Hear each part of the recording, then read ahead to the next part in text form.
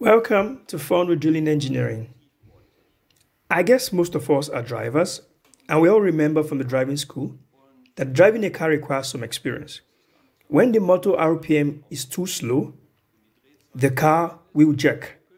And if the RPM is too fast, then the motor will not accelerate any further.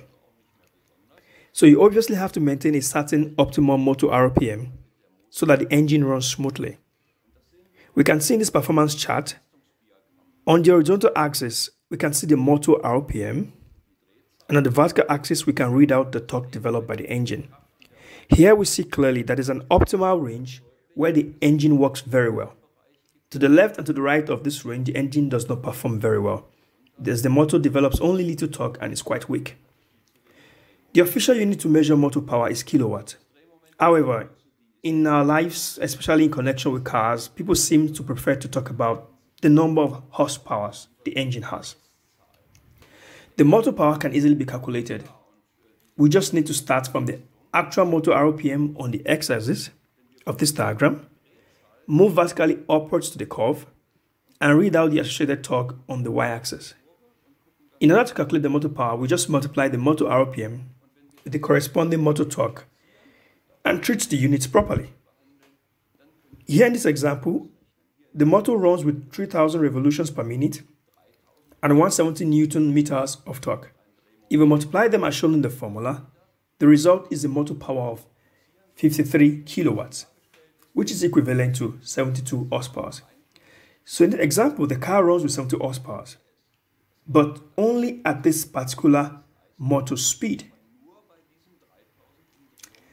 Now, if the traffic light is red, we stand still and wait, and the motor does not rotate.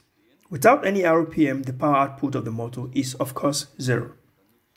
Well, therefore, you can see that the specification of a motor power only makes sense if we also specify the motor RPM for it. This happens in the vehicle registration document of our cars. You can have a look.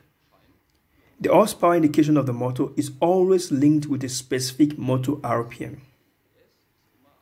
Okay, now let's go back to our performance chart.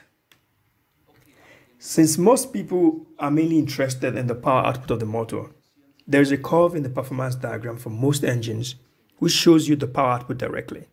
For example, at 3000 RPM, we simply go up to the power curve and then to the right scale, and then we'll find the same 53 kilowatts we just calculated some minutes ago. So far, we have talked about cars. So how does this relate to a downhole motor?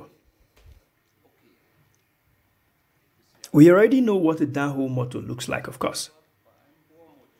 In a so-called positive displacement motor, mud is pumped through the power section along with its rotor and stator, and this creates a rotation of the drill bit. Of course, we also have a performance chart for downhole motors, and they look pretty much like the one for our petrol engines. So here we can see a performance chart for a downhole motor. On the left axis, we can read out the torque. The motor RPM is found on the x-axis at the bottom, and on the right scale, you can see the power output, just like we saw for the car. Now, there's only one peculiarity. A downhole motor works deep down in the borehole, and we cannot see how fast it rotates. The driller on the rig floor instead uses some other operational parameters that are available in the driller's cabin and on the rig floor at the surface to estimate the RPM of the downhole motor.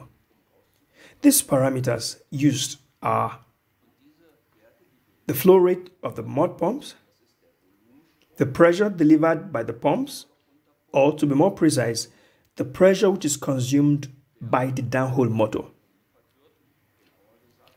In the performance chart for our downhole motor, we first look for the line which represents the actual flow rate across the motor. Here in this example, let's assume it is 2200 liters per minute. Then we look at the horizontal line that corresponds to the pressure drop across the downhole motor. In this case, let's assume it is 20 bars. Now we move to the intersection between these two lines, and from the intersection point, we can go straight downwards to read the actual downhole motor RPM. And at the left of the intersection, we can find the torque which the motor provides. Finally, on the right axis, we can also see, like a car performance diagram, the power output of the motor. In our example, this drill bit works with a power of 48 kilowatts or 65 horsepower on the bottom of the borehole. So, by observing the operational parameters of the mud pumps, the driller on the rig floor always knows exactly how the downhole motor deep down several kilometers at the drill bit is performing. And so he has full control over the entire drilling process.